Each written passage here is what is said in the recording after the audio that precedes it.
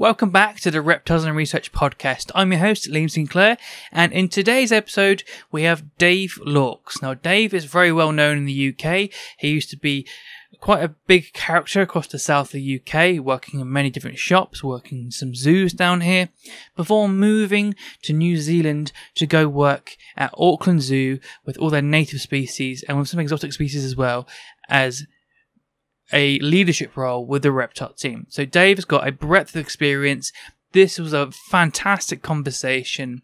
We go into the nitty-gritty of like what it's like to work with Tuatara, how he felt with his collection and working with reptiles professionally, and the struggles he went through, some of his learning experiences across his career and how he developed as a keeper, and some key moments throughout working in shops and zoos that were turning points for his development as a keeper. And also we go into positive lists and welfare of that kind and that nature. And Dave has some pro-positive list opinions that some of you may not agree with. But also I feel like it's very important that you listen to someone else's point of view to really understand the pros and cons of the whole scenario. I don't think we should be blind rabid dogs barking at the mailman or any threat each time. I think it should be a well articulated, understood rebuttal of something if that's the way you are so inclined, but you must understand the pros and cons. So I enjoyed this. I'm not like gritted to the teeth screaming about positive lists. I like to have a very balanced conversation, and I can kind of see Dave's point of view as well. So it's a really great conversation. So I love this chat. Before we get into it, thank you so much to Custom Reptile Habitats for sponsoring the channel. They're keeping us going. They're helping us a significant amount running this show and this channel. If you want some premium PVC enclosures, head on over to the link in the description to Custom Reptile Habitats for some great enclosures. If you're seeking a sense of community with other watchers of this channel who are passionate about science and reptiles, then why not join our Discord? There'll be a link in the description where you'll get access to joining our Discord group where all of us chat and get to know each other and chat about reptiles. And normally they're taking a piss out of me, but there you go. Go ahead and join from the link below. If you really want to help support and be a part of this mission, then please head on over to Patreon/Reptiles and Research, where you can join and take part in the mission that we're trying to pursue here. And with all of that, let's bring on Dave Laux. So thank you so much for coming on, Dave. I know you personally, but could you just introduce yourself a little bit to our listeners? Yeah, of course. My name's Dave Laux. I'm a British herpetologist living in New Zealand, and I'm currently the team leader of ectotherms at Auckland Zoo. So you've obviously gone from being a private keeper to going to all this sort of this journey up into working into zoological collections. But at the very beginning, what was your introduction to keeping? So my dad's a lepidopterist, well, an amateur lepidopterist. He's always had a avid interest in moths and butterflies, and as long as I can remember, we ran a moth trap and we submitted to the National Moth Record, and that was kind of very that was a very normal part of my childhood. And my dad used to attend the amateur entomological society meetings up at Kempton Park. And he'd go talk to the native moth people, and from a very young age I was fascinated with the exotic invertebrates, tarantula, scorpions, in particular really caught my eye. And from quite a young age I was keeping giant African land snails, African giant millipedes, and then I got my first tarantula when I was 8 years old. And it sort of snowballed from there, and I started keeping reptiles at 10. I got my first ball python, then I got a Brazilian rainbow boa for my 11th birthday, and that was it. I was sort of hooked, and by the time I was a very young teenager, my bedroom looked more like a reptile shop than a bedroom. Yeah, I know what that feels like. Yeah, much like the room you're currently sat in. Yeah, I can imagine. Maybe not the same temperature, or maybe it is. At the moment, it's 29 degrees in here, so it is spicy at the moment. So back then, obviously, your dad was doing all of that. I'd imagine it didn't take much to convince him to let you have like tarantulas and stuff. No, so I I think he always had also a bit of background interest and a bit of fascination. So him and myself up in London for the day. My mum and sister Noah in sight. Dad, can I have a tarantula? Yeah, okay. And yeah, I never had to fight too hard to have the freedom to sort of keep these things at home. I know one of the things I think a lot of people come up against, particularly in their early years with this interest, is just get over the line with their parents to allow them to keep these animals. I was really fortunate. My parents were always very open-minded and supportive, and fed my passion and interest rather than try to stifle it. Yeah, 100% know what that is like. I think a lot of us had to fight like tooth and claw to get that first one into it, and once you've got through the door, I think it kind of snowballs from there. So yeah, for sure. This is one of the questions that I prepared that you said made you feel old, but let me ask it in a different way. So you've been in keeping far longer than me. So in your opinion, what would you say has changed in those years? So I think the obvious thing is technology. Technology's changed. When I was first keeping, specialist reptile shops were few and far between. They were predominantly stocking lamps that they were buying from B&Q or Homebase, and selling them as reptile lights, and it really was a case of trying to make things work. Best we could. The lighting technology we had was poor. The heating technology we had was between totally inadequate and almost adequate. And in the last 20-25 years, that's probably 30 years, even pre my time, it's come along in leaps and bounds. And the technology we have available to us on our fingertips now is it's exponentially better. And I think that's one of the really big things that's made herpetoculture not only more accessible but more ethical, and it's easier to get on board with keeping animals in captivity when you're keeping them properly, rather than buying something, accepting the fact it's going to slowly die for 2 years, then replacing it, which I think happened a lot in the 80s and 90s.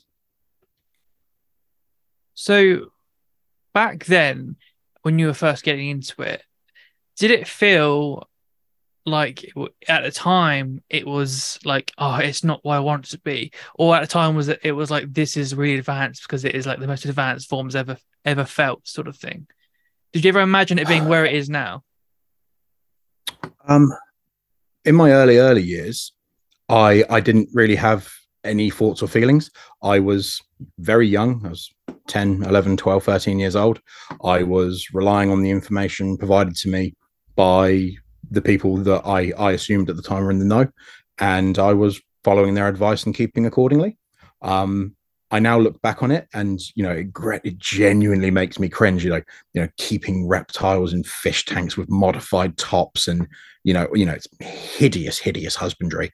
But that was what I had available to me, and even books from that period, talk about these things like they're absolutely fine. Whereas obviously, we're so far past that now, it's untrue.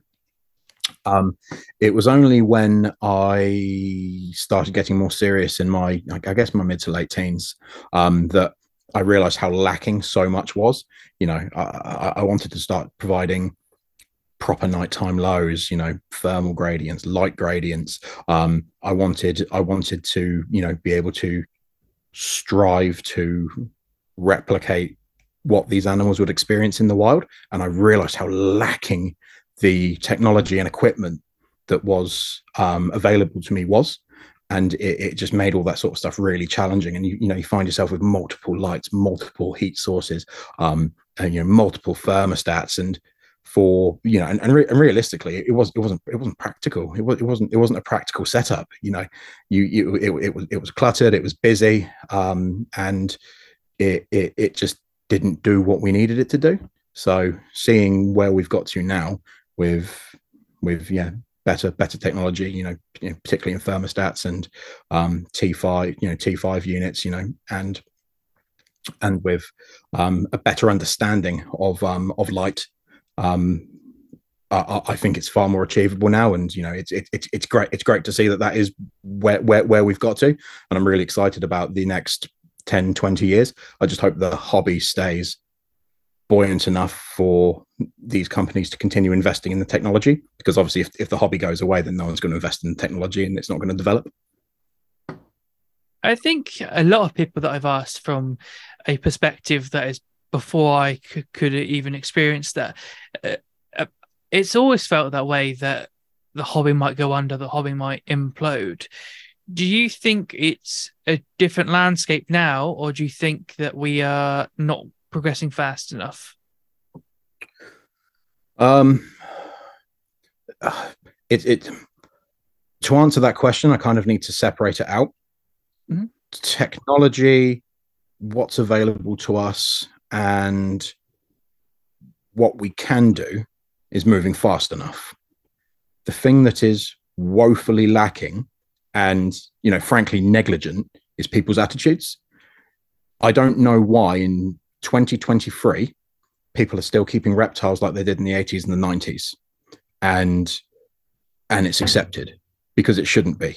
It's appalling, and we need to I say, as a hobby, we need to get better, or we need to accept the fact that we're gonna come under increasing scrutiny and ultimately lose the things we love. And that onus is on us. That onus is on us as keepers. We need to be better. And I don't think a lot of people don't want to hear it, and a lot of people don't want to do anything about it. But I'm a firm believer in the most dangerous phrase in the English language is, we've always done it this way. It's absolutely unexcusable, and we all have accountability. We all have to own this. Sorry, at some points I will shift from conversation to rant, and I apologize.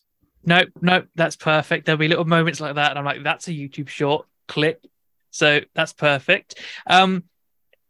Some of these attitudes you referred to, like the 80s and 90s, and people's attitudes or keeping style might be the same.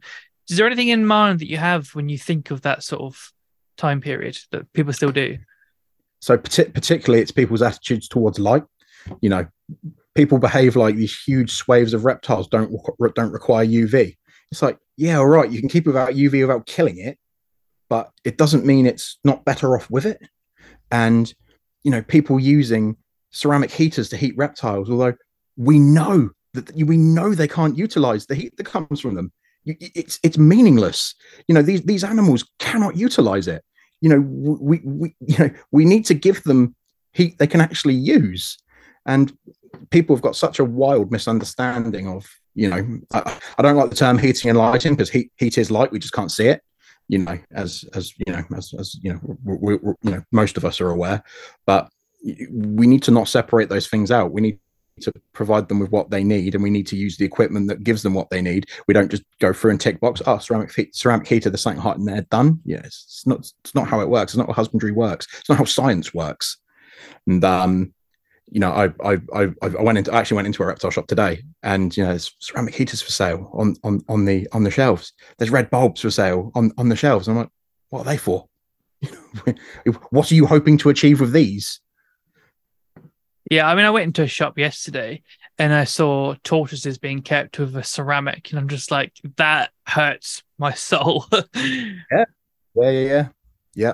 Obviously, this perspective of how things have changed. My very first snake was obviously it was a deep heat projector, which I don't agree with myself now, but it was with T5 UV, which is like, I'm from almost like a period now where I can appreciate what people tell me, but I can't remember it and felt like I experienced it in the same way that people were like, oh my God, UV is this new thing. Because to me, it's like old as stone, always been there sort of thing.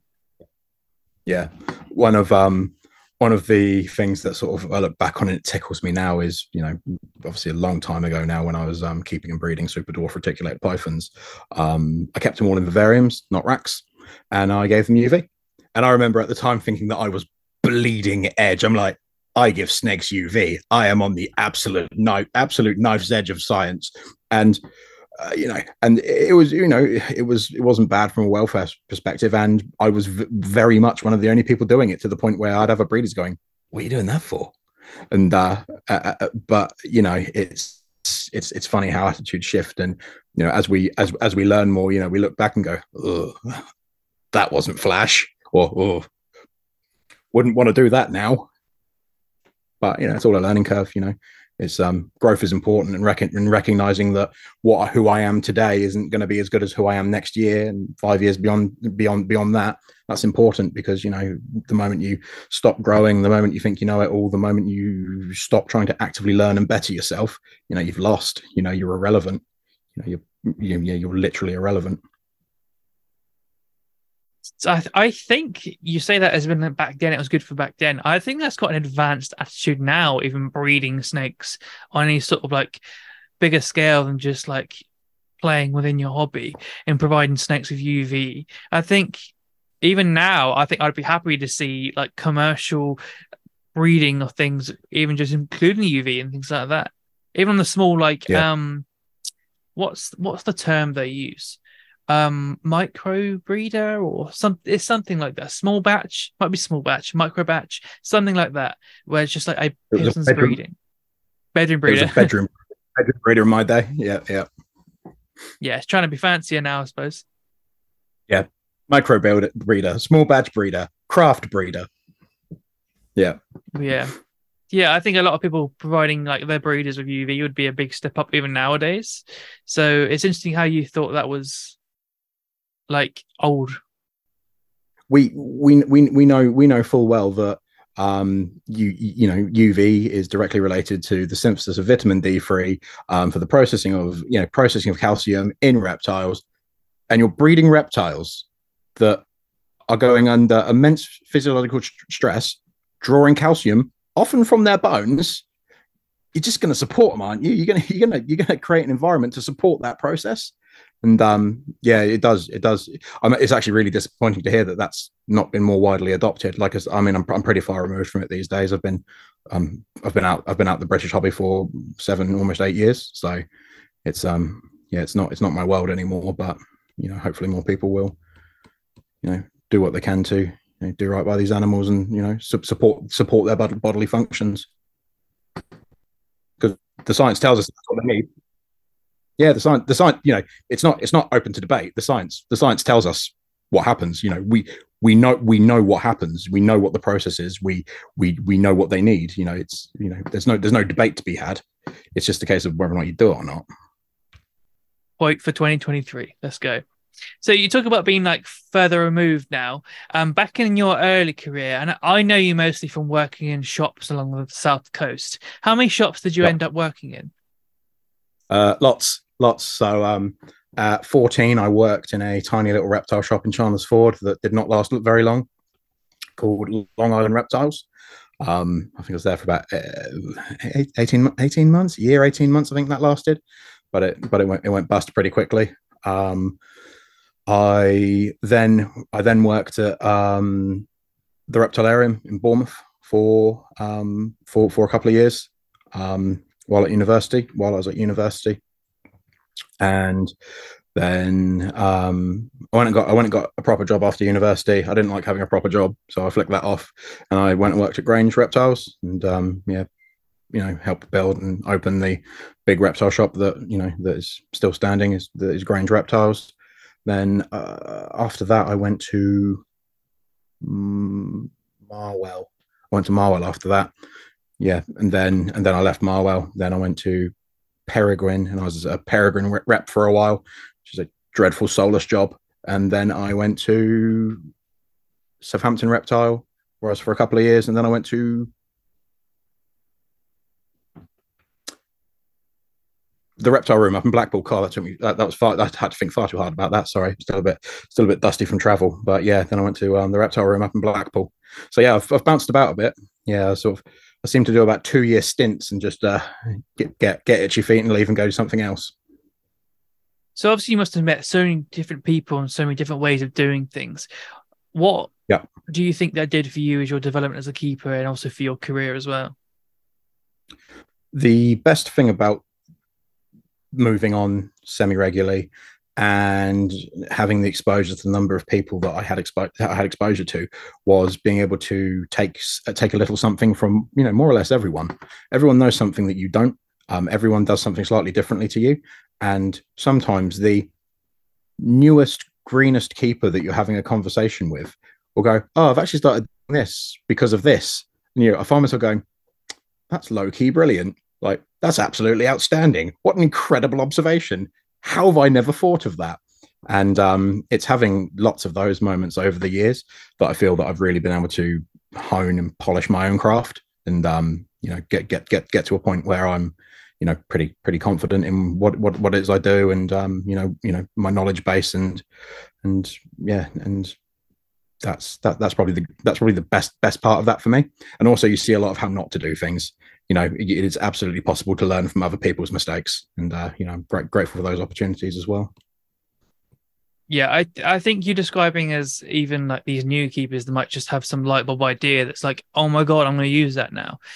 How important do experiences like that lean into making you feel about gatekeeping in the reptile hobby, and how people don't really give someone the time of day if they're not really, 20 years in the hobby, 30 years in the hobby? What attitudes do you think that built up in you towards that? I don't believe I have any aspect of gatekeeping to myself whatsoever. I love talking to people about reptiles and the science around reptile keeping, husbandry, herpetological, herpetology, be it or field work, whatever it is. I love talking about it. It's it is absolutely intrinsically who I am. So I like talking to people from all walks of life about these things. I mean, naturally, I'll have conversations with people, and I will not enjoy talking to that person based on who they are as an individual. You don't like everyone, just as not everybody likes me, and that's fine. But in terms of gatekeeping or guarding knowledge, I think it's going to cause irreparable damage to the industry, and the only people that really loses out is the animals. So why do it? If there's something I know that can make an animal's life better, why wouldn't I share that information? 100% agree with that. So did you ever see a lot of gatekeeping at the time, alongside having these moments of having these light bulb moments from these brand new fresh keepers that really made you feel like, yeah, I will never do that, even seeing someone else do it next to you, sort of thing? Oh yeah, absolutely. There's always been quite macho attitudes with certain areas of reptile keeping in particular. Gatekeeping in the venomous community is rife. People behave like keeping hots is the most difficult thing in the world. It isn't. You just have a different set of protocols around handling, restraint, and feeding, and you take extra steps to make sure they don't escape. But looking after a cobra is no more difficult than looking after a corn snake. It's just more dangerous. That's interesting, because I've been around venomous and dabbled, but I've not really been like, right, this is my thing, I'm going to do this now. I know you did a lot of venomous in the past. So has that been one of your passions in the past, venomous? I wouldn't single it out as a passion. I am interested in venomous snakes. I have passion for venomous snakes. Some taxonomic groups more than others. I enjoyed keeping venomous. I found certain aspects of it really, really rewarding. And I think the ability to learn how to deal with legislation, responsible keeping of something that didn't just pose a threat to your well-being, but potentially the well-being of others around you. It was important learning for me, and I think it really, really helped mold my mindset, so that when I stepped into the zoo world, I already had a lot of these things. I already had a lot of these skills. I had a lot of understanding around some of this stuff, and it definitely helped. It definitely helped, mature me and sort of temper me as a keeper. But yeah, I mean, keeping venomous is not the be all and end all, and it absolutely isn't for everyone, and nor should it be. Nor should it be. So you talk about maturing and things tempering you. Were there any really key notable moments when you're working in these shops that you felt were massive turning points for your development as a keeper? Any sort of defining moments that stuck with you?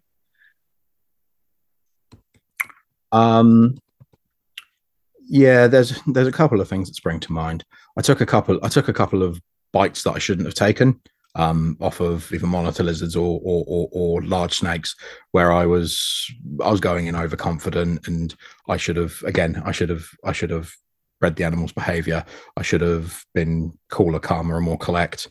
And there was a tough. I've had the misfortune of being whacked by some relatively large reptiles a couple of times now, and it was avoidable. It was so avoidable, and it really helped sort of recalibrate my mindset and made me realize that working in a way that is not only safer for me is also safer for the snake or safer for the lizard. And if we can achieve our outcomes either with very gentle persuasive handling or even better training, then there's worlds to be said for that. One of the things that I find interesting in the part of the world I am now is a lot of the attitudes around me towards crocodilians are still all about jumping on them. And I'm like, well, let's ask my alligator to go into a box, and she does. Why jump on her? Why stress her out? Why jaw rope her? If I can literally ask her to go and step into a crate, we close it up, we take her to the vets, we do what needs to be done, then we release her. The animal has an exponentially better experience. There's no risk to keepers. Everyone comes out of it better. Yeah, training is something that has really been, for the last couple of years, been something that I've been really, really into. Everything I've got now, apart from the ball python that I've just taken on, is to some degree target trained. Now, I've been able to get things to shift to and from places. And from a hobby perspective, people are like, you can't train a snake, that they're not intelligent enough. That's impossible. That's not a thing. But from a zoo perspective, it's like, of course you can train a snake. Train near enough anything if you have the perseverance and you can find the right motivator. Yeah, I completely agree with that. Yeah, you need to find out what motivates it, and then you just apply the basic principles of operant conditioning, and you can, with the right perseverance and understanding motivators, you can train most things. I mean, some things will take a long time to train. Some things it will be so slow and difficult it possibly isn't worth doing, but you can train most things. Yeah. So going back to obviously the shops still, I'm still focusing on the shops here. I obviously worked in a few shops now, and that you get to work with a lot of species in fast succession. Do you feel like that aided you in growing as a keeper as well? This just mass exposure to a lot at once. I feel rather than helping my keeping abilities, it just helped my base knowledge. Like, I was becoming aware of species. Every time a new species would come in, I'd make sure I knew common name, scientific name, where it came from, what its distribution was, and a few key bits of information about it, so that I was able to successfully sell it and make sure that I could responsibly and ethically sell it. But I would seek information from elsewhere and try and basically do a lightweight setup, because I knew the animal was only going to be there effectively in transit. It was going to be in my care for a short period of time before it left. And I wasn't able to meaningfully deep dive any of the husbandry of any of the species that were being kept in a shop, because I wasn't about to start building hibernaculums for species that hibernate. I wasn't about to start, fully rewiring the enclosures to meet the specific needs of that specific species. It had to be quite generalist, and you almost could sort of chalk it up to like one of 5 settings. Cold, temperate, hot, humid, cold, humid, and you sort of knew where it was going to slot into. You try and put it in a bank with other species that it was going to best work, but there was no deep diving husbandry. It was all very very much sort of like triage. I got really good at setting up vivariums though. Yeah, it's almost as if like you're just skimming over the surface like a stone skipping the water almost. Yeah, it's a really good analogy. That's a really good analogy. So along those lines then, was there any species that you really enjoyed working with that you wish you just got that little bit more time to really flesh out some experience with? I mean, there's always something. There's so little time and there's so many species. I mean, I don't know if you know, but I kept pretty intensively at home as well. I'd go to work for 8 hours and look after reptiles, and I'd come home and look after reptiles for 2 to 4 hours in my evenings, and then normally 2 full 8 hour days, maintaining my own collection, on my days off. At one point I had friends kind of working for me, paying off snakes that I'd given them. It was pretty full on. So I've been pretty fortunate that the majority of things that I've really, really wanted to keep, really wanted to get my teeth stuck into, I've been able to. There's a handful of species that are not available either legally or full stop, that I would have loved to have kept, and to this day I'd love to work with. But there's always going to be limitations, and you have to accept the fact that not everything's here to be kept in captivity. So let's go into what you kept, because I knew you had a big collection. I didn't realize it was as big as you're describing here. So could you give me, like, from your brain's memory, a list of things that you've kept in the past? So how long we got? I think the sort of key notable ones would be crocodile monitors,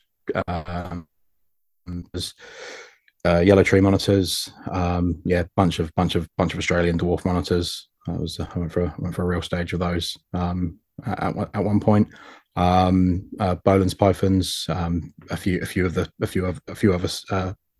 Somalia. They're Somalia now. They're not Marilia anymore. Yeah, a few other Somalia species. Clastolepis.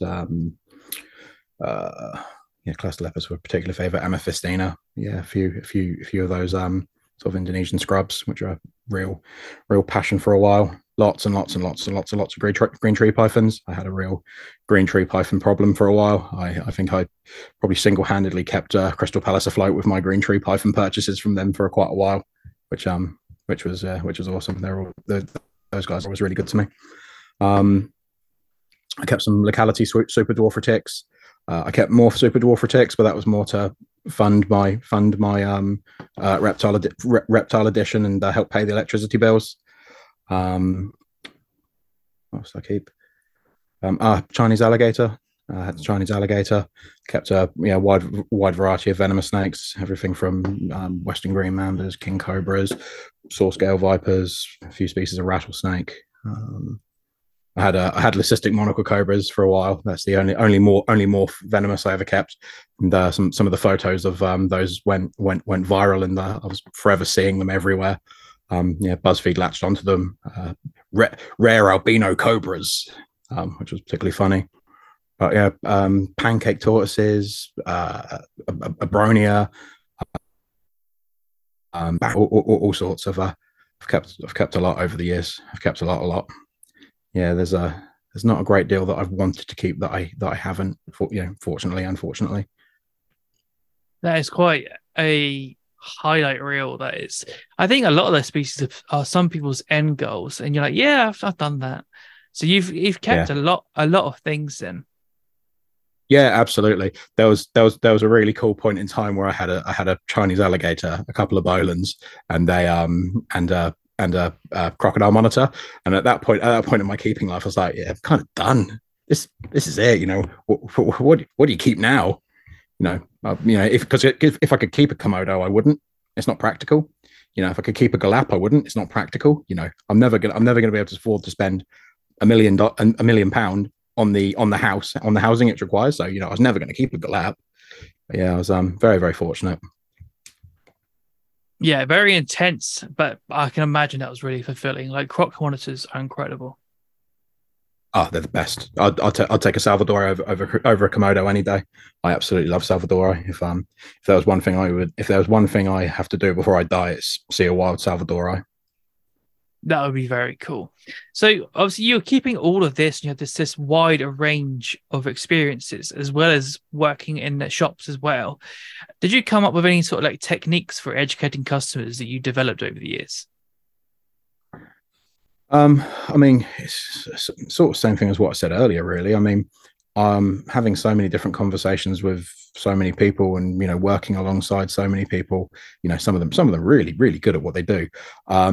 I just picked up bits and bobs from others, from other people. But science communication isn't easy. Science communication is there's a real art to it, and I got better. I got better at it as we went along. But I think the if I had one piece of advice to give to somebody that was in that position, trying to have these conversations, it would be to try and make your content relatable. Don't talk about UVA, UVB, IRA, IRB, IRC. Most people, you're going to lose most people. They're going to go, oh yeah, oh yep. Talk about it in terms they understand. Go, this lamb here gives the same as the sun, which is what this animal needs. This one gives less of it. This one gives a better balance of it. But this is the one. In terms of from the sun to this product, this is it. Everyone gets that. Everyone understands that providing heating and lighting is all about replicating the sun. Just tell them this is the one that best replicates the sun. And if they want a deeper explanation, then you can go into it. But for most people, that's enough, because if you just go, if you bore them with the details, they're not really going to understand. And they go, I'll take the ceramic because that's what I've always had. I trust ceramics. They last a long time.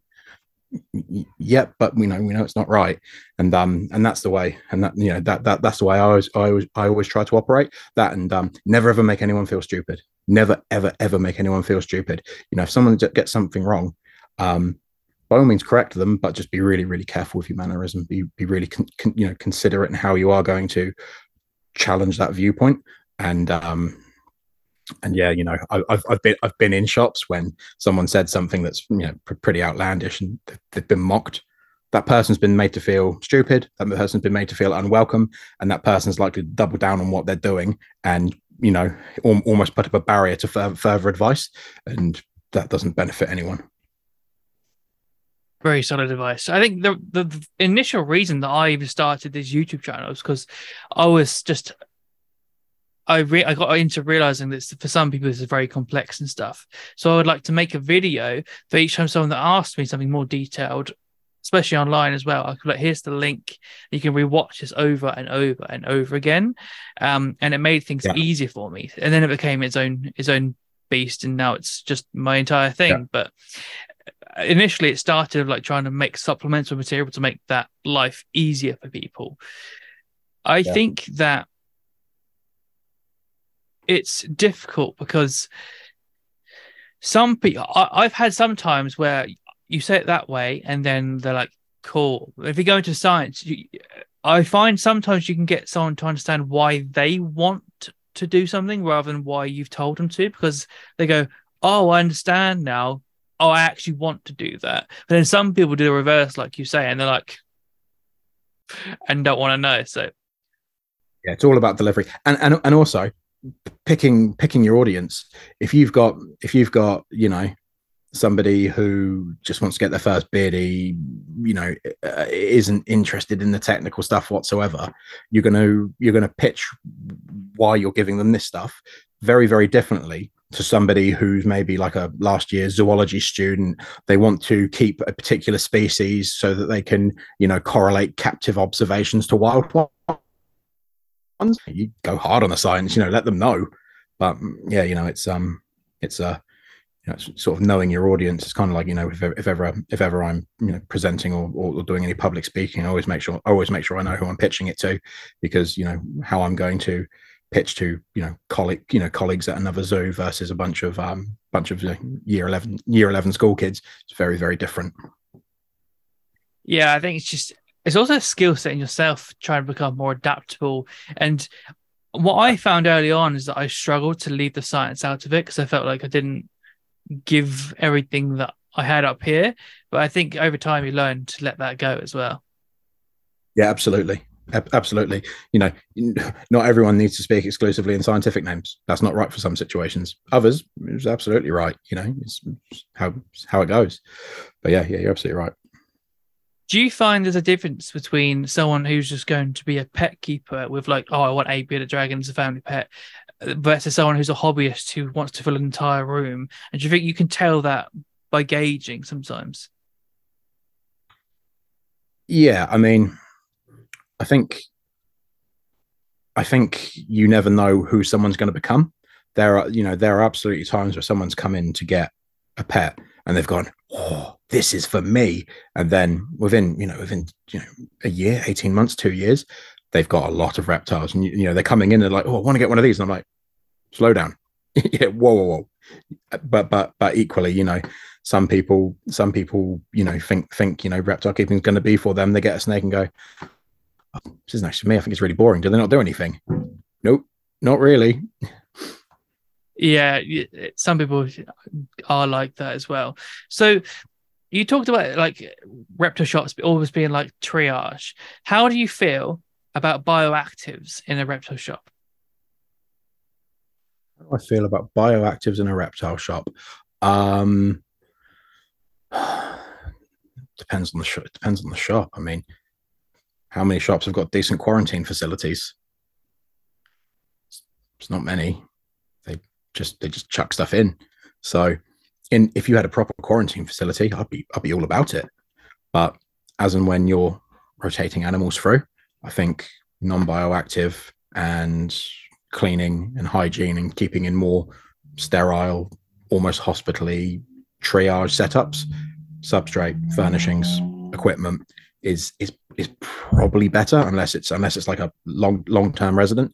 I'm very, very pro bioactive. I wish more people and places would do it. I'm not convinced a reptile shop's necessarily the right place for it, and unless of course they have a decent quarantine protocol.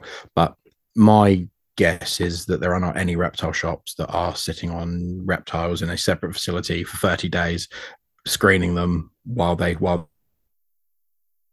joining the main collection in the shop. So moving on from shops, then obviously you said you moved to Marwell. You made this big step up from a shop to a zoo environment.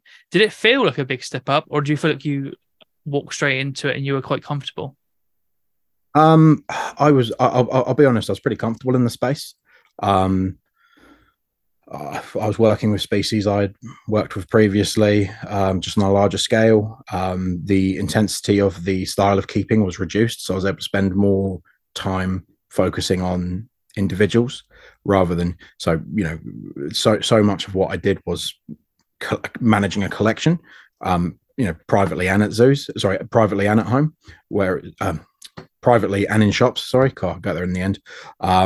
But when I went to a zoo, everything was an individual. You had an opportunity to manage things as individuals, and that was nice to have that bit of breathing space and to really observe your animals and understand the sort of the seasonal shifts they were going through. So I really enjoyed stepping into the zoo space, and it felt very comfortable. At that time, it wasn't something it's not something I'd say I found daunting or stressful.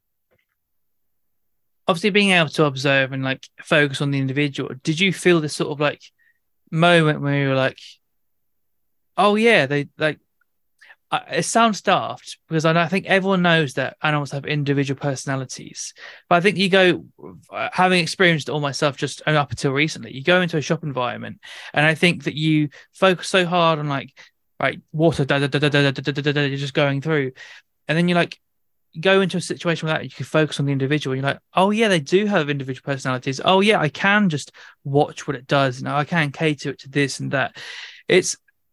I think it takes you back, and you're like, oh yeah, I can't describe what I'm trying to get at, but I think you understand. No, I absolutely understand. So, with my private collection over a sort of 10-year period, I'd shrink and expand, and I would go, I've got too much. I'm literally just looking after these things. I'm not enjoying them in any way, shape, or form. So I'd shrink my collection, and then it would be super manageable, and I'd enjoy everything, and I'd be making observations, and I'd be getting really good results, and I'd be like, oh, this is great. I was like, I've got time to take on a couple of pairs of these. Yeah, I could take on some of these, and then grow and grow and grow, and then something would take my fancy, and I'd give it a go, and I had the space, and I'd end up sort of expanding to the point where I'm like, oh, I'm just doing it nonstop again. It's it's all consuming, and then I'd shrink. Okay, Sorry. So yeah, I'd realized that my collections were constantly growing and shrinking, and I would, I'd get to this point where I'd decide that it was no longer manageable and I wasn't enjoying it anymore, and I'd shrink right down. But it was always too easy to increase again after I'd shrunk. But I was always happy when I was always happier when I was doing less, because when you've got a big collection, one of two things is going to suffer: the animal welfare or the keeper's welfare. And for me personally, it was always keeper welfare. I didn't have a life outside of my animals particularly. It's just what I did all the time. Just running myself ragged, and it wasn't actually sustainable. It was only because I was young and energetic that I think. Yeah, I think a lot of us go through it. I've heard that story over and over and over again of people like building up, cutting down, building up, cutting down. My friend came on my podcast and he described the same thing of like he would have these huge collections and cut down and do the same thing. And now he's up to a stage where he's got a lot of monitors. I think he's up at that peak, and now he's talking about cutting down again. So it happens time and time again. Why is it you think that we do that?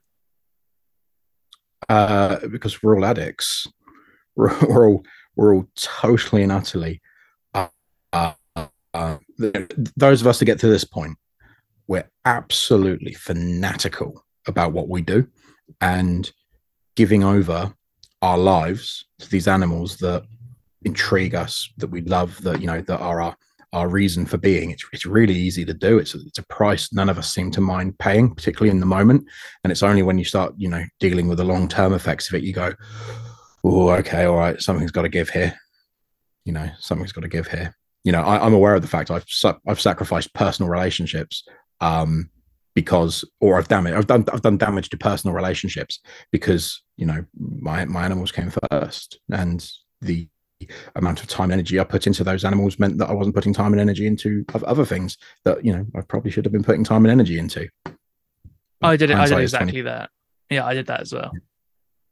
Hindsight, exactly.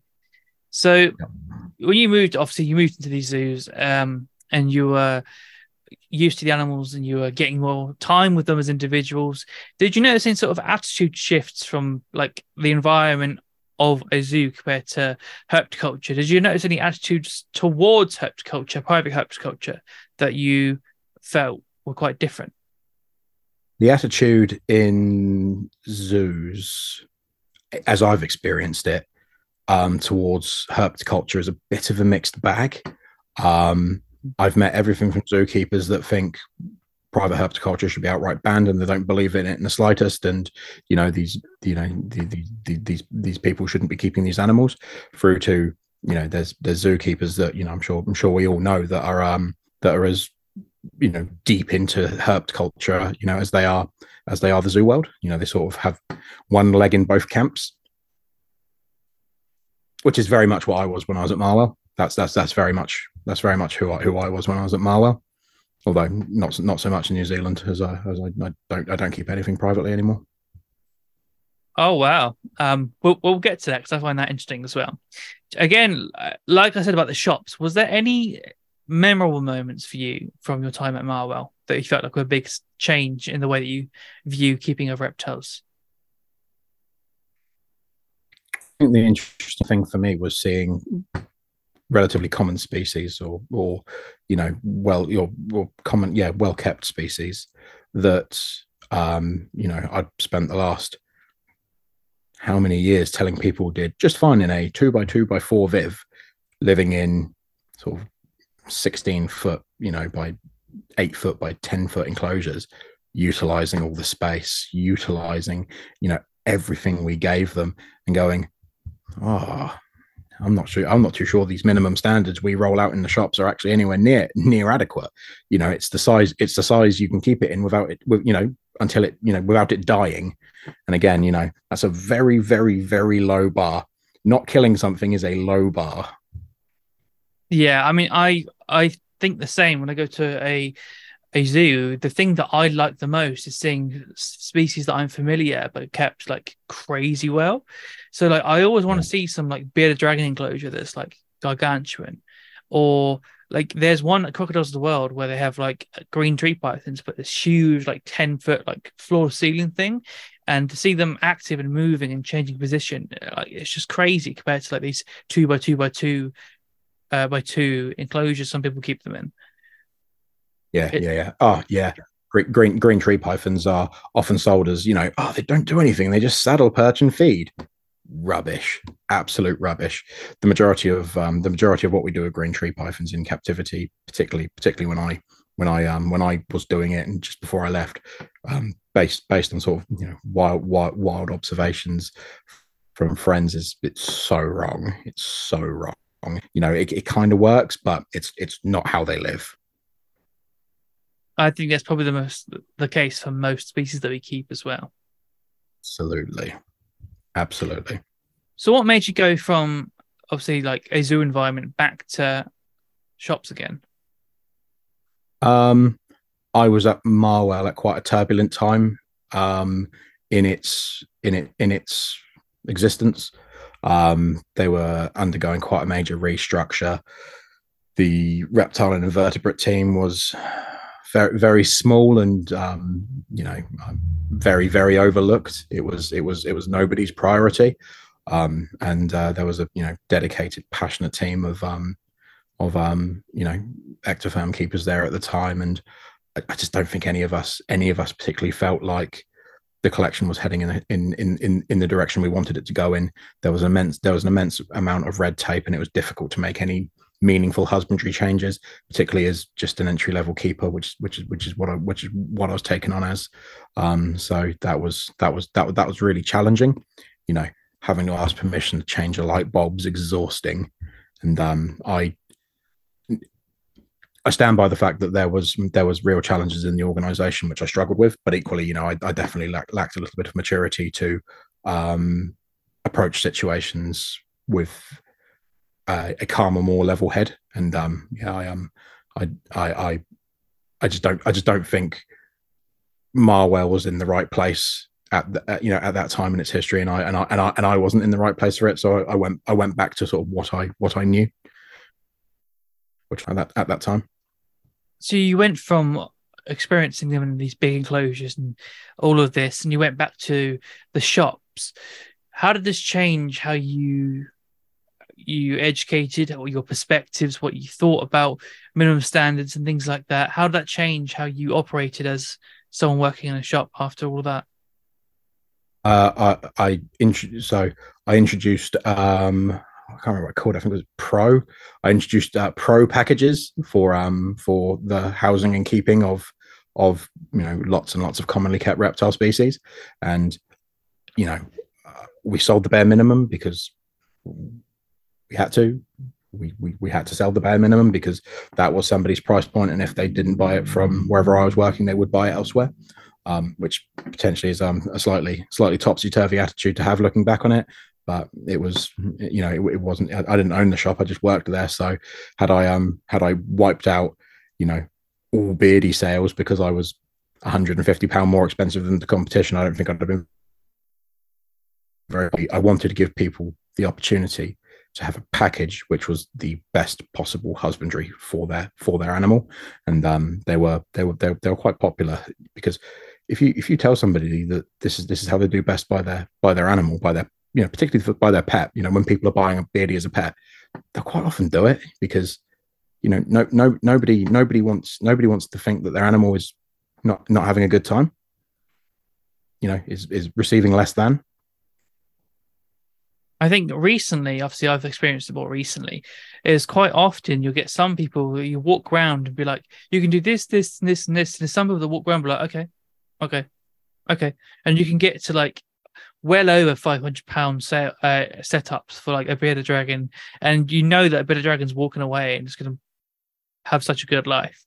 So I think that some people are just willing to spend anything, which is brilliant. Yeah. I remember I had a chap come into one of the shops once wanting a emerald tree monitor, and I was like, this is what you can keep it in. This is what you should keep it in. This is what I would keep it in. This is gold standard. And he almost looked at me like he was an idiot, like as an idiot. And he was like, "Why are you telling me anything that isn't gold standard? Come on, man.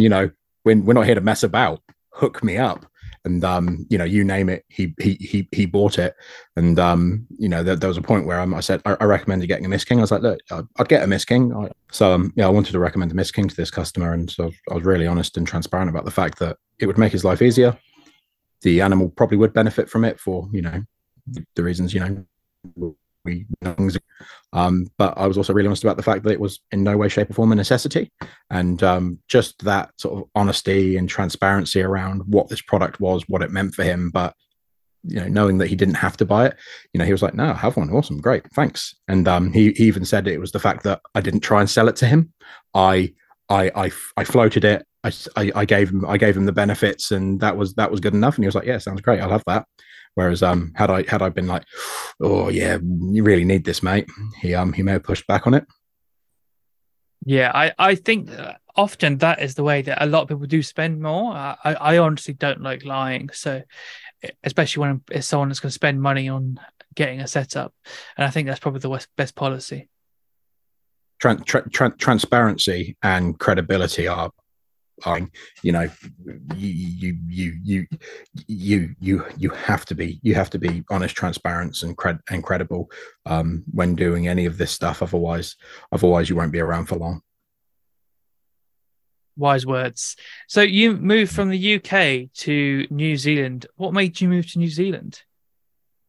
New Zealand made me move to New Zealand. It is a glorious country, the size of the UK, with less people in it than there are in London. All things that very much appealed to me. I've always really enjoyed the outdoors. I've always enjoyed sort of hiking, mountain biking, all that sort of stuff. And there's nowhere better on earth for it than New Zealand. It's small population, lots of space, lots of greenery, lots of wild places, lots of incredible reptiles. A cheap and cheerful holiday day for me is now the Blue Mountains in Australia, which is pretty good. Yeah, I'll take that over Magaluf any day.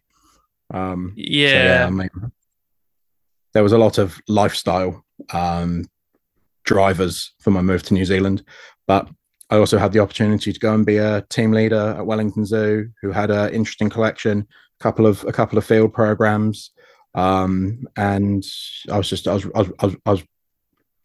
I'd managed shops, so I'd worked in management, I'd worked in sort of people leadership, and I'd had quite a lot of experience there. I'd worked in zoos, so I had a bit of zoo background, and I was just ready to go marry those two things, and lead a team in a zoo, have a bit more say and influence as to the how it was all run and done. And I was just ready, and I was ready to stop keeping privately as well. I kept time.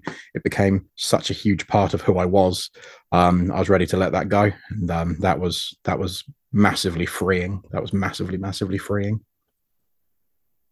I think I've heard that a few times as well, where people have gone into like work with zoos, or they were doing like dual setup of like working with them professionally and then keeping at home, and eventually most people stop keeping at home. Yeah. Do you think it kills your love for your private hobby by working in like as a job as well? No, it never killed my love. It never killed my love or passion, but my priorities changed. I mean, I had to sell my entire collection to move to New Zealand, so all the animals had to go anyway. I stopped keeping. I moved to New Zealand. I start this new job, and for the first time in 20 years, I don't have animals that I'm responsible for privately. And all of a sudden, a friend goes, "Do you want to go south to look for penguins for a couple of days on the weekend?" And I go, "Oh, okay, yeah, cool. I don't need to clean snakes," or any of those kind of things. And so there's so many opportunities I turned down, didn't take up, and there's so many things I missed out on because I had animals that always required my attention. And I had this eureka moment quite early on to my move to New Zealand, where I was like, I can do anything I want. I'm totally free. I can literally do whatever I want. I can go away for months at a time, and I don't have to bat an eyelid. And that was massively liberating. And I think the other thing that really helped my transition, helped me wean me off my addiction, was the fact that New Zealand has some outstanding field herping. So as and when I want to enjoy reptiles, I can whack on a head torch. I can go out to, you know, one of my locations, and I can go and enjoy reptiles in the wild, doing what they're supposed to do, where they're supposed to do it, you know, in their full glory. And there's, you know, the pleasure the pleasure and the endorphins I get from finding particularly a new species in the wild for the first time. There's nothing that has ever come close to that. In the whole time I was keeping and breeding reptiles, you know, that's you know, the gold standard for me. You know, that's where it's at. They've got quite iconic species over there. So we'll go into the field herping because that sounds amazing. But what species do you work with? Natives or exotics? Or both? Both. Let's go for both. So we've got a relatively small but interesting exotic collection. Just one, a yellow-lipped sea crate, Lachycorda columbrina, who's awesome and very enjoyable. So yeah, she is the only snaker that I've worked with in the last seven years, which is pretty funny considering I was predominantly a snake guy when I was back in the UK. We've got a pair of Sundagarial, Temistoma Schgelli, who are absolutely awesome. They're two girls, about 3.5 meters, that I thoroughly enjoy. We have a couple of American alligator. We've got a herd of breeding Galapagos giant tortoises, who are again real firm favorite. We've got a large group of lace monitors who are good. Enjoy the lace monitors. And then we've got a bunch of smaller Australian lizards.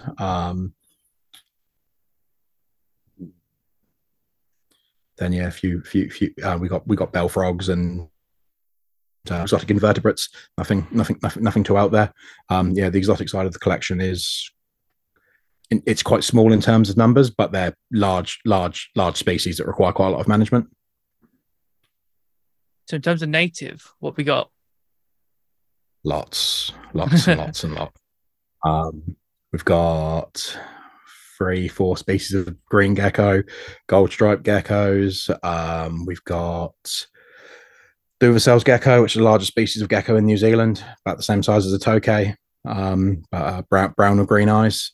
We've got way through it. We've got loads and loads of native skink species: grand skinks, otago skinks, cobble skinks, Capatia skink, phallus skink, chevron skink. Yeah, lots. And yeah, we are Tuatara. Obviously, we got plenty of Tuatara, who are probably my favorite native reptile. Probably they're pretty spectacular. They're one of those things that it's hard to get it until you've seen one, until you've had one in your hand and you've really looked at it. It's hard to get it, but they are incredible. You know, they are so unlizard like, it's unreal. You know, other than the fact they're a quadrupedal reptile. We have Wetapunga, we have Archie's frog. We do a lot. We got a bunch of native fish. We've got a bunch of exotic fish as well, actually. We've got a big arowana tank and a few other bits and bobs. But yeah, it's quite a large collection. I assume some of the allure would be a lot of that is not available outside of New Zealand as well. So one of the things I found really interesting going to New Zealand is that a lot of key interested in the exotics, and there's a lot of sort of buzz around the exotics. I'm like, no, that's not what I'm here for. I'm here for your little green geckos. I'm here for your Tuatara. That's what I'm about. And yeah, working with the New Zealand native reptiles has been amazing. Like it's hard to fathom looking for geckos at night with a head torch when they're from the ground and finding them active. Like that's a lot to process as somebody that's only worked with exotic and sort of you know, warm region reptiles their entire life. The idea of one of my reptiles, you know, when I was in the UK going to like 8 degrees would have terrified me. The reptiles in New Zealand, I'm like, 8 degrees, they're not going to breed. They need to be colder. They need to be colder. We need to get them down. It's a funny dynamic, that, isn't it? Yeah, absolutely. I saw some green geckos for sale in the UK recently. Yep. They're pretty cool. I don't know what Yeah. is it, because it's like the first ones imported were legal before it changed or something? Yeah, so back in the 80s, I'm pretty sure a pair of grey eye, a pair of elegans, and a pair of granulatus were, and I think a pair of maculata actually as well, were legally exported to Germany. And basically that one import has opened the floodgates, and people are hiding smuggled animals under the guise that they've all been bred from, you know, one of those original pairs, you know, which is absolutely ridiculous. Yeah, it makes sense. I mean, it was grey eye that I saw. I've never seen them before, and I was like, wow, that is an impressive gecko. Grey eye are amazing. They get big as well. Big gecko. Yeah, big, solid, chunky gecko. And fortunately, there's a few sites where they're really abundant. You know, a good night, a couple of hours herping, you can find 11, 12. I bet that's incredible. So when you go out herping, do you have? You say you have spots. Is that for different species that you've like are trying to fine tune into finding? Yep. So I know all the distributions of the animals I'm looking for. I know habitat preference, and I'm either targeting places where I know they've been seen historically, or places where I think they should be. And yeah, normally you can get a result. Normally you can get a result. In Tuatara in the wild, that must be pretty cool. Yeah, Tuatara in the wild are awesome. Yeah. I got a horrible grainy phone picture of my first wild Tuatara. That didn't want me, but yeah, my first wild Tuatara was a pretty special animal. It's big male as well, big chunky male. Yeah, it was great. You've if ever you're in New Zealand, mate, I'll take you to see a wild Tuatara. That would be a life milestone. That would be. So, what is it like working with Tuatara then? I can't even comprehend what it must be like. Yeah, they're really interesting animals. They're really subtle. It would be really easy to think that Tuatara don't do anything, and they're quite switched off, because it's subtle shifts, it's small tells. It's almost like the unsaid things that you know what's up with them. And I found that, you know, working with Tuatara, I've really had to, you know, dial into not only the animal and the species, but the individuals as well. But yeah, I mean, I've been working with Tuatara a lot for the last 7 years, and there is not a single part of me that is bored of Tuatara. You know, I love Tuatara. I think they're great. You know, seeing them in the wild, working with them in the zoo, bring them in the wild, going on a release. You know, actually, you know, getting to release some of the animals that we've been working with back to the wild. That's gold standard stuff, in my opinion. Yeah, it doesn't get much better than that. Very fulfilling. Yeah, absolutely. So some of the subtleties, what is it? They just kind of like squint, look at you a little bit, or what are the things that it's you know, not noticing them basking when they'd normally be basking. It's the way they may be holding themselves. It's not noticing that they've so certain individuals will like every single night they'll foul their water bowl, they'll drag themselves through it. And if that's not happening, maybe something's off. Maybe they just weren't active that night. The digging or not digging of test burrows. The slightest sort of shifts in the female's sort of body shape. When approaching of ovulation, it's quite hard to articulate what I'm trying to say.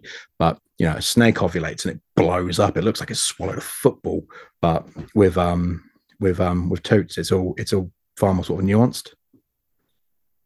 What are some major differences that you have found between what it's like to work with those versus lizards? Is there anything there that's like, wow, that sets them apart, other than what they look like?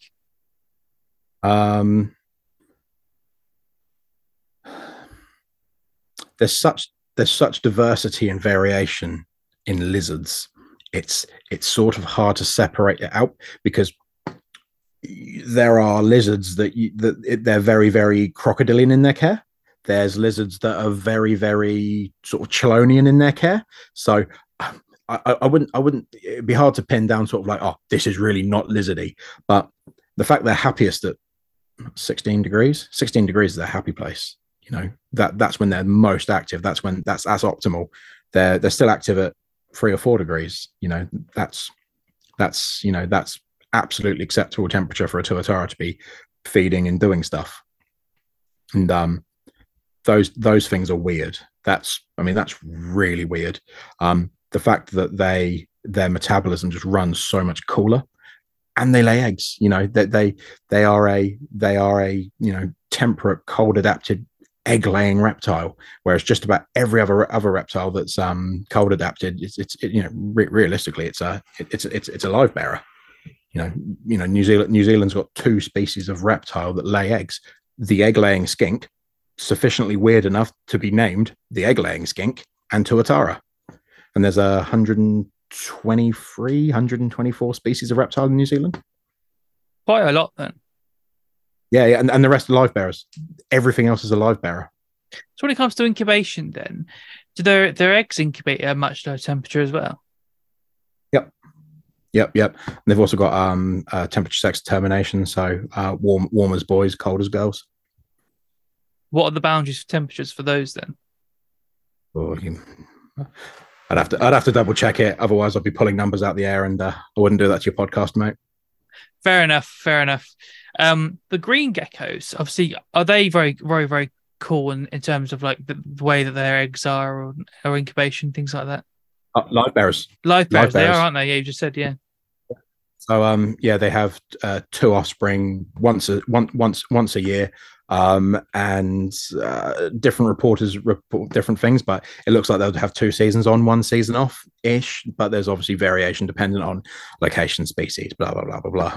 But yeah, that's kind of the rule of thumb for almost all of New Zealand geckos.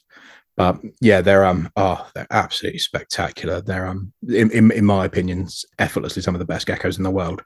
They're like everything that's awesome about a gecko combined with everything that's awesome about a banded iguana in a gecko. And I really, really enjoy Nautilus. Yeah, Nautilus are absolutely awesome. So you've obviously you don't keep anymore and you go out field herping. I've seen a lot of photography you sharing on Facebook and stuff. Is that because obviously your main itch now is the field herping? Yeah, probably.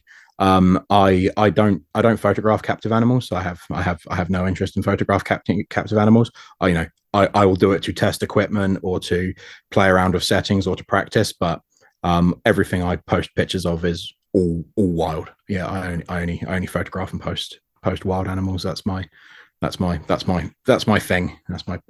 my passion in life. Field herping and photographing, and yeah, photographing them. Yeah, I do like the sound of that. My relationship with herpetology has changed as I've got older. For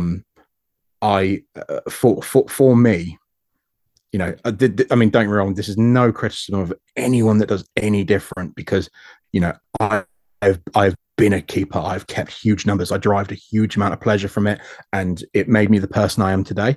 But where I've kind of got to is I enjoy them in the wild exponentially more. And I am very fortunate and, I recognize privileged that I get to go and see these things in the wild. I'm a little bit dusty today because I've just got back from Morocco. I've spent 4 nights, 5 days herping Morocco, going and seeing a bunch of species that I've always dreamt of seeing, and I've got to go and do it, and that was awesome. 25th, I leave the UK. I start heading home, but I've got a 5-day stopover in Singapore. I'm going to be going for reticulated pythons, king cobra, a whole slew of pit vipers and a few other bits and bobs that I am privileged enough to have the opportunity to go and do that, and that's what drives me now. I don't want to keep a king cobra. I want to see one in the wild. I don't want to keep a Komodo. I want to see one in the wild, and ideally photograph it and get a good photograph that I can high five myself and pat myself on the back with. So you're just traveling the wild, taking pictures of wild animals now? Yeah, pretty much. And I'm no doubt it's going to hurt my credibility and my reputation, but I'm starting to like birds as well. I think that's a true sign of getting old and becoming a twitcher, which is embarrassing. And yeah, you might need to cut that out. Actually, I don't know if I can have the world know that about me. I mean, birds are reptiles, so yeah, they just got lost along the way. Yeah. So the questions that I wanted to ask you is about the hobby in New Zealand. Obviously, I know it's regulated, but what can you keep as a private keeper in New Zealand? The majority of natives you can keep privately. So I'll start by saying one of my favorite things about the private hobby in New Zealand is native reps, no financial value, zero, nothing. It is illegal to sell them. So it all operates on giveaways and swaps. So you want to keep some rough geckos, get permitted and ask somebody. You want to keep Duvercel's geckos, you want to keep every single species of green gecko, go for it. Just get your permit. And that's how that works. You will have to start out keeping some easier species to prove to the breeders and prove to the people that are big in the game there that you can do it. But there's nothing stopping you from doing so. Absolutely nothing. And that's great because there's no appetite for domestic poaching. No doubt it happens a bit, but there's no appetite for it because it's not like you can go to the West Coast, pick up a couple of tuberculatus and know that you're going to be able to sell them for a small fortune, which is one of the problems they have in Australia. I'm pretty sure a friend of mine said a pair of Nephris asper in Australia are about $1,400, which is £800 give or take. And it's kind of hard. It's kind of hard not to understand how there's people going, I can go to this site, pick them up. They're already in the hobby, sell them, and pay for a holiday halfway across the world, or pay for something I really, really want. So that's not an issue in New Zealand. It's fantastic. But outside of natives, there isn't a lot to be kept. Legally, we can keep the entire Pagona genus, but only Barbata and Viticeps are in the hobby. We can keep shinglebacks, but I believe there's only one pair privately, and the person that's got them seems to be totally unable to breed them. We can keep leopard geckos, which are common, and we see a lot of. We can keep water dragons, which are common, and we see Australian water dragons only in Telegama, which are common, and a lot of people keep. And Cunningham skinks. That's about it. That's about the whole lot. And obviously no snakes. No snakes. So the only snake in New Zealand is the crate at Auckland Zoo. The only legal snake. I have no doubt somebody's keeping something illegally because it's too easy. It's too easy to smuggle stuff in, unfortunately. But yeah, I have no doubt that I know for certain that the only legal snake in New Zealand is the crate at Auckland Zoo. That's so alien to what most people know from like the UK and stuff. Yeah, it was a big adjustment for me, particularly being a almost fanatical snake guy. So obviously many people this way in the West are like, no regulation, this, that, rah, rah, rah. What are the current attitudes in the New Zealand hobby towards it? Is it disliked or is it enjoyed? What's it like? I think New Zealanders know that it's the responsible thing to do, and so biodiversity in New Zealand is amazing, and their wild places are recovering, and in some cases untouched. The UK, but environmentally is so destroyed and degraded. It's almost hard to care. I mean, we've lost so much here. We've lost so much. What's the issue with having a pet raccoon? And it can join the swaves of other pests. Uh, I think New Zealand get it a bit more. And if all of a sudden they would say, "Hey, we're thinking of letting in some new species," the general public wouldn't have a bar of it. I don't think. Really? I don't think there's any appetite for it whatsoever. And yeah, there are keepers in New Zealand who keep the few bits we've got. Oh, we've got a few tortoises and turtles as well. Actually, I forgot to mention those. But yeah, there's people in New Zealand that keep what they can keep, and look overseas and dream of owning snakes and dream of owning iguanas and dream of having monitors. And I get that. That's cool. But there's just their wants are not, they don't even register versus the needs and wants of the country. And I'm personally all in support of it. It's like, if I could keep a snake again in New Zealand, would I? Yeah, probably. Do I think me keeping a snake's more important than the biosecurity of some of the rare and endangered species that New Zealand have got currently thriving? No, absolutely not. No, not in the slightest. And I might be a responsible pet keeper, but most other people aren't. You need to look at people, the way people keep cats.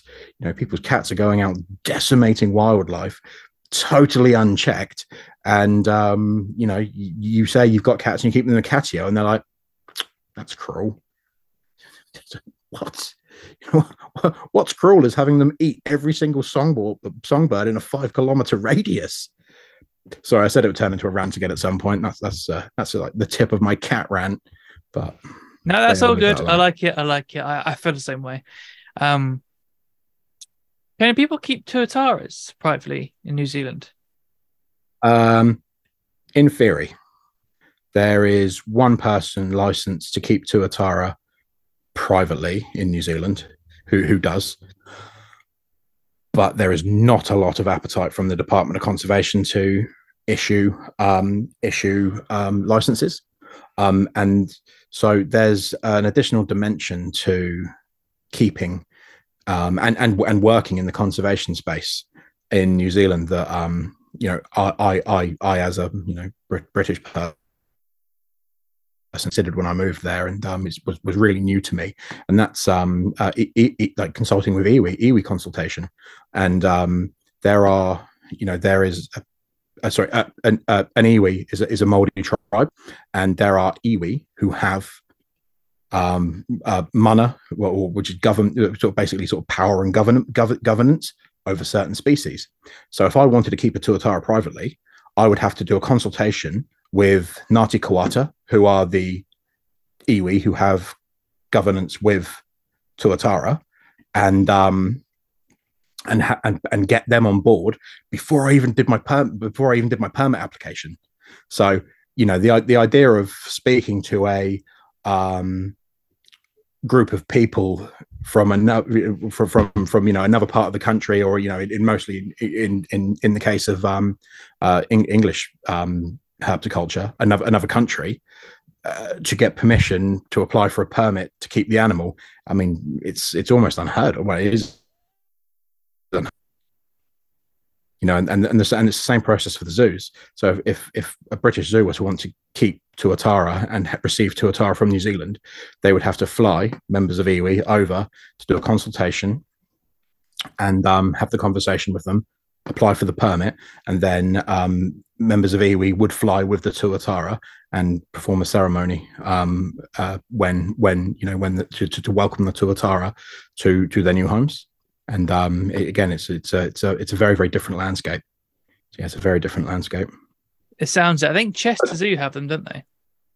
They do, yeah. And Chester Zoo flew Ngāti Koata over, and they worked with Mana Whenua to do the right steps to have the tuatara come and live there. That's so cool. I didn't realize it was like that. Yeah. And any of the so we've got a fair few breed for release programs at the zoo, and we have to deal with and manage with all the stakeholders. So it's often council, landowners, iwi, and ourselves, sort of almost at a minimum. So we're at the moment we're doing huge number of Wetapunga releases, and we're dealing with all of those people to make sure that everyone's needs met, everyone's happy, everyone understands what we're doing and why we're doing it, and we've got all the appropriate permissions and permits to do that legally and in a manner that everyone's happy with. It sounds cool though. I like the idea of that level of appreciation for nature. Oh, absolutely. Yeah, absolutely. And what's really nice with the Moldy culture is the value and the appreciation they have for not only the land and the ecosystem, but the species as well. Yeah, they refer to them as Tonga or Taonga, Tonga. Yeah, I'm probably butchering the pronunciation of that, despite the fact I've been there for 7 years. My tongue is still very British, unfortunately. But the literal translation is treasure. Tuatara are a Tonga species. They're a treasure species. They are something precious, and that level of value and cultural significance. I think more species would benefit from having that. Yeah, I do wish the UK was more like that. It'd be much better. So what did you what did you go find in Morocco? So I had a few particular targets. I really wanted to see a wild Uromastic. I've never seen a wild Uromastic, so I got out and we saw a few, and I photographed an absolutely beautiful male Uromastic's nigrivensis. It was fluoro yellow, absolutely incredible. It was 42 degrees ambient when we found him. It was thermonuclear, but yeah, he was pretty special. Saw a very badly injured puff adder. Unfortunately, he was the only puff adder we found, but he'd been hit with a rock and was not in too good shape. But it was unfortunate because it was beautiful sub-adult, absolutely beautiful. But yeah, I was particularly interested in seeing Arietans. Got a brief look at a Egyptian cobra, but it was very, very quick, just a juvenile, and shot off. What else do we see? There's a few geckos I wanted to see. Stenodactylus, beautiful orange sort of red and yellow in the eye, almost looks like the eye of Sauron, which was turned up one of those and got some good photos of that. A couple of species of Tarantula, but I mostly wanted to see the helmeted geckos, just because again, helmeted geckos are beautiful animals, absolutely beautiful. And in my time in New Zealand, I've become a bit of a gecko nerd, accidentally. But yeah, turned up a bunch of really interesting gecko species. Pretty quiet on the snake front. There's the puff and the cobra, but other than that, it was just a few whip snakes. But yeah, it was quite hard work herping Morocco. I've definitely had more productive herping trips, but it was beautiful environment. And absolutely stunning ecosystem and landscape. It was really enjoyable, but I'm hoping to get back at some point, because I didn't find a tortoise. I really wanted to see a wild tortoise. Found several Gracia shells, but no live ones. But again, seeing that they were just living in like xeric scrubland, 40 degrees, cactus, succulents, not a leafy green in sight, just living on sand and rock. And it's not how we keep them. That's what they want, but it's not how we keep them. It feels like most people give tortoises a basking spot of like 28 degrees. A basking spot's probably close to 40. But yeah, they're absolutely great seeing these animals where they actually live. And I think if I was going to encapsulate something that I love so much about field herping, it's going and seeing these animals in the wild, where they live, how they live. You kind of gain a real appreciation for how we should be keeping them. And I don't think I've ever gone somewhere and seen a species wild and gone, oh yeah, we're getting this right. This looks about right. It's always like, oh, why on earth do we do this? Yeah, since when's this the right idea? And I know it's something that John Courtney Smith's really passionate about, but it's it's wild recreation. Recreate the wild, take the best of it. Jog off the bits that don't serve the animals, but give them the best of it. Don't keep them in a boring, homogenous 26-degree box that does nothing to serve them. Serve these animals, keep them well. Recreate the wild. Yeah, I was enjoying that, so I just let you run with that. That was. Yeah. Sorry. Like I said, I do often get overly impassioned and start ranting. Yeah, I mean, I feel very similarly, so I can understand that. Seems like you're really enjoying life now, then. Yeah, I am very, very privileged to get paid to do what I love. I spend a decent amount of time in the zoo. I spend a decent amount of time in the field, working projects, professionally, not just herping for pleasure. I have a very, very good work-life balance. I have excellent colleagues. I'm surrounded by people that I can learn from and help me grow and better myself. And I'm doing it all in a beautiful country. So I've got very, very little to grumble about. I still try. I still find the odd thing, but yeah, I'm pretty privileged. You sound very happy. Yeah, I am. Yeah, I am. So we've got one more thing for you. And yep. the previous question from the last guest was, do you think there needs to be more species diversity in the hobby? No, I'd rather we kept less better, which is probably really unpopular. That's probably a really, really unpopular take, but we keep so much so badly. There is totally inadequate literature on so much of what we keep. I reckon if there was a list of 100 species that were well researched, well documented, that most people kept, I just feel like we would do better by those species. And I know there are people out there doing incredible work with odd, cryptic, lesser known species, and they are feeding into conservation. They're feeding into zoos. They're helping inform and educate people. But I think those cases are very, very few and far between. I think we spend a lot of time seeing people picking up cheap wild caught animals that they don't really understand, that cost a little bit of money because they're literally fresh out wild, and we don't know how to keep them, and then they die, and it's a problem. And I'd rather people did less better. It's funny you say this, because I was literally up what's been a week ago, and I was just thinking about things. I was like, I've changed my mind, So I started.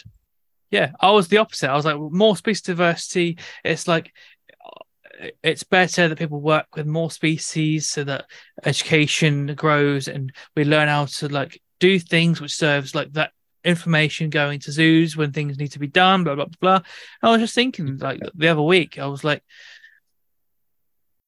I don't care anymore, really. I just want people to look after things really, really well. And I've slimmed down so much of what I think and do. And my entire purpose of the channel now is just helping people do as well as they can do with what they've got. I don't care about the politics anymore. I don't care about what's about and whether we should keep X species and stuff. I've gone the opposite, where I started this podcast. Ironically, this podcast that you're on was about highlighting breeders of obscure species in the name of species diversity. And now I don't care. Yeah. It's funny. I've gone. Cool. Welcome to camp. Let's do less better. I love species diversity. I think the biggest travesty of the morph game is that when I first started going ham, most tables had something different on it. There were species I'd never seen before. People were keeping interesting stuff. It excited me. I was interested. And then towards the end, it was just a homogenous sea of morphs. And, your diversity was, is it a retic morph, a boa morph, a cresty morph, a beardy morph, a leopard gecko morph? And I don't care. I'm not interested in that stuff whatsoever. And it's driven the people that are keeping interesting stuff so niche that it's almost not sustainable, because, for some of these like slightly more obscure species, there's a pair in Europe, or there's a couple of pairs in Europe, and it can't be done like well and sustainably. And you either do it right or not at all.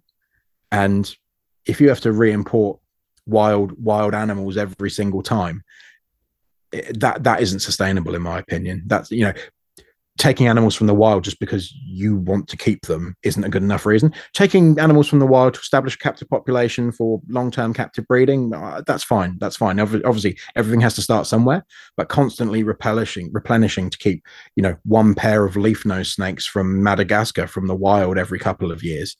This is not okay. It's just not really right, in my opinion, based on my personal ethical compass. Again, I've no doubt you'll have listeners that will go, what's this idiot talking about? And that's fine. You can think I'm an idiot. I don't mind. So I think a general trend that you see is a lot of people think that if something's going to come in wild caught, that it should go to someone that's trying to breed the species and not to someone that's like it's a first pet reptile or something like that. If it's coming in wild caught, it should be breeding, not just becoming a pet. Others has been wasted coming from the wild. I think a lot of people think along those lines. But then I think that's my yeah. It's like, if people want to establish like toad-headed agamas, it's Pharencephalus mysticeus. They came in reasonable numbers a few years ago now, and the majority of that import went to people that wanted to establish groups, breed them, and supply them to the hobby. Great, no issue with that. That is some people will question whether or not wild collection of reptiles is okay or not, till the cows come home, and that's fine. But if there is going to be a reason for wild collection, that's it. But re-importing them every 2 years because you're killing them and you just want to constantly keep them, that's not okay. That's not all right. And I'd be highly skeptical of anyone that went, oh no, that's fine. There's plenty out there. Just keep sending them over and killing them. So I am of the opinion, if we're going to take stuff from the wild, there needs to be a concerted effort to establish a captive breeding population of it. And if it can't be done, leave them alone. Don't bother. We know there are certain species that do miserably in captivity, and even when we put our best and brightest on it, they can just about keep them alive. So if it's one of those species, just leave them alone. Stop killing them. Stop importing them en masse and killing them all, because at some point, it will mean that people can't enjoy them in the wild, and and they're being removed from an ecosystem which they are an active participant in. So just sort of think about it, really. What do you think about positive lists? Yeah, I'm pro positive list. Has New Zealand changed your mind for that? Yeah, it has. If a positive list basically falls into the doing less better category, it will mean that people can work collaboratively to manage the genetics of the species being kept, and it will mean it will just sort of standardize things a little bit more. And it's easy to have a common standard when your species are common, when it's a common species being dealt with, and I think there is value in that. And also, just from an environmental protection point of view, the fact of the matter is there's a lot of reptiles that could be kept in the UK that, if they were to escape and establish, pose threats to our already heavily under pressure native herpetofauna. And the idea of a species of a snake-eating snake which gets out into the New Forest and wipes out smooth snakes, that would be, just because we're respecting people's freedom to keep whatever they want, that's not acceptable. I often feel herpetologists can sound a little bit like pro-gun people. Oh, I'm allowed to do this. This is my right. Is it? Pretty sure it's not. It's not a human right to be able to keep whichever species of reptile you choose. It's a privilege. And when people abuse privilege, privileges get taken away. Some people are of the opinion that if you give an inch, they'll take a mile in terms of like government and regulation. What do you think about that? Yeah, absolutely, absolutely. I'm really aware of the fact that all these things I'm saying 10 years ago I would have been livid about it, because I have reaped the rewards and benefited massively, personally and professionally, from the diversity of species I've been able to keep. I benefited from that, and had, when there was all the threat, when the Lacey Act was, looming over everyone in the States, and we didn't know what was going to happen with giant constrictors, which most people should not keep giant constrictors. The vast majority of people should not keep giant constrictors. But even when that was looming, I was annoyed about that, because at the time I didn't think it was fair that we had these things dictated to us. But again, I think coming out the hobby, gaining some more perspective, perhaps maturing a little bit, and not being invested in it, has sort of given me different perspective. I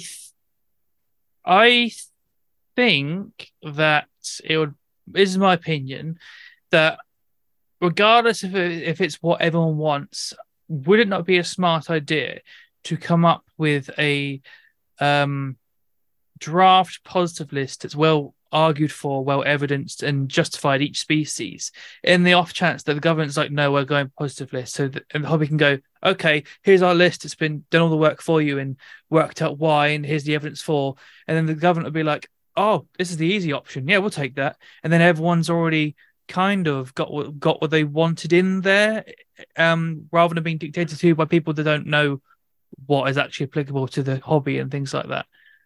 Yeah, absolutely. And the other advice I'd give, if you're trying to draft a positive list, is do it by genus, not by species. That makes sense. Do it by genus, because if you do it by genus, then when taxonomy changes, all of a sudden, if they decided to split Viticeps, and there was Viticeps and something brand new, and it turns out some had Viticeps, some had this brand new thing, all the thing that was brand new would technically be illegal until such a time that there was an amendment in law. So I would do it by genus, and there's nothing stopping you from having a lot of species. You could have a lot of species on a positive list, but yeah, I mean, I would absolutely see merit in what you're suggesting, if it ever did come to that. The only criticism I have of there being the biggest criticism I have of there being a positive list, having lived in New Zealand, is our positive list is so small and there's so few species you can keep. People can't gain the same exposure and experience that I did growing up. And if I speak to a private individual who's been keeping for 10, 15 years, who's kept it all, it's about 11 species across a pretty narrow range. So it doesn't facilitate as easily for the same level of homegrown herpetologist that you get in the UK. A lot of the best of the Kiwi homegrown herpetologists, who are outstanding, by the way, outstanding bunch of professionals. They've all come through the native route. They've kept large numbers of natives. They've learned natives, and they may have had an exotic or two just for something a bit different. But yeah, it definitely sort of stifles and caps what can be done. I think some of the main concerns. Oh, sorry, there's a gap there. Come on, carry on. I was just going to say that, but ultimately there are pros and cons for both. I just think we need to make sure we're focusing on the right pros and the right cons, and not just because I want to, but because I want to is a really, really weak argument. I think some of the issues with positive lists is that it's going to be the overwhelming opinion is it's going to be struggle. It's going to be a struggle to enforce it. Like it happens in Norway, and shit just went underground. Belgium, shit's gone underground. And it might cause more welfare problems from things not having access to veterinary care because it is illegal rather than. What do you think about that? You could make the same argument with venomous snakes. There's a DWA license. Plenty of people keep without a DWA, and that's a problem. But if you said to me, "Oh, should we remove the DWA and just let people keep venomous snakes willy-nilly because we don't want to push it underground?" No, absolutely not. It should be regulated. And I don't think I always feel it will push it underground arguments quite a weak one. I understand with like substances it's a problem, but no one's really addicted to keeping snakes. It's not like alcohol or drugs. I think I just think there's a proper way of doing it, and if a few people keep illegally, it's just not the end of the world. There's plenty of people keeping illegally now. There's people keeping things illegally now, and that's not going to change if the government were to bring in a positive list.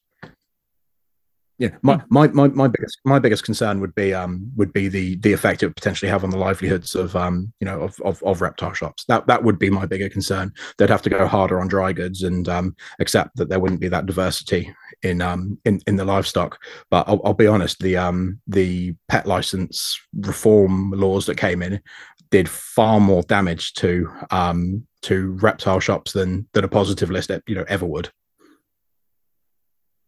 Did you talk about the AAL? No, I'm not sure. I knew that there was all that new legislation with sizes, what could be done. Is that it? Is it animals activities license? Yeah, that's the one. Yeah, that's the one. I think people have generally adapted. I mean, again, I keep going back to the one up in Grimsby, but where Welwyn exceeds things like that. I mean, there's even something brewing now where the minimum is going to be something like for a snake, it would be the length of snake by 2/3 of the snake in depth by 1/3 of it in height, which means for like a royal, that'd be like a 4 by, if it's a 4-foot royal, like a 4 by 2.5 deep by like just under 2 feet high. And I'm like, I think some shops can do it, some shops can't, and it's like, where do you draw the line of like sink or swim, or should we just stay stagnant forever? I don't know. I'm not getting involved with politics anymore. I'm just trying to help people look after animals, but I don't know the answer. I don't. It's not my world. It's not my problem. But what I would say is, pet shops are only ever transitional facilities. It is not that animal's life. At least it shouldn't be. And I absolutely agree that there should be a minimum standard for the long-term housing and husbandry of these animals. But pet shops should just be temporary housing. And I think temporary housing can be done well and ethically under the optimal of what that animal needs for long-term husbandry.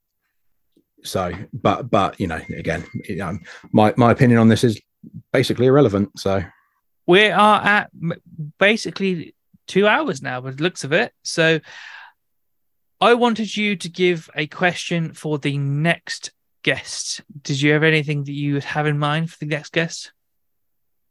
Yeah, following our conversation around the positive list, I would like you to ask your next guest what their feelings, what they feel the negatives of the enforcement of a positive list would be, and how those negatives weigh against the obvious positives. And just have a bit of a discussion around what their thoughts and feelings are around that. Brilliant. I've got a really good guest on for the next one with a lot of experience, and it is involved in zoos and education stuff. So I think that might be a very layered answer. So that is a brilliant question for the next guest. Other than that, thank you so much for coming on, Dave. It's been a brilliant episode, and I'm sure people are going to really enjoy this. So thank you so much for coming on. My absolute pleasure, mate. I'm sorry I've been a little bit slow on the uptake and a bit dusty, but yeah, it's been an absolute pleasure to be here, and hopefully I give you a good episode. No, it's been a brilliant episode. Cheers. Thank you, mate.